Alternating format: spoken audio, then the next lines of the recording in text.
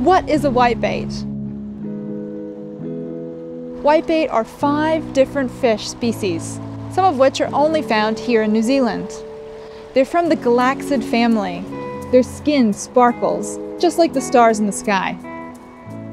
There are dozens of galaxids in New Zealand. The whitebait are 5 special galaxids because they're the only ones that travel between freshwater and seawater.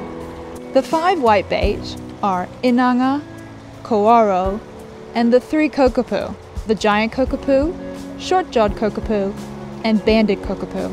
The giant kokopu is the largest galaxid in the world, and it's only found here in New Zealand. The banded kokopu has beautiful stripes. The short-jawed kokopu has a short jaw for grabbing insects at the rocky bottoms of streams and rivers.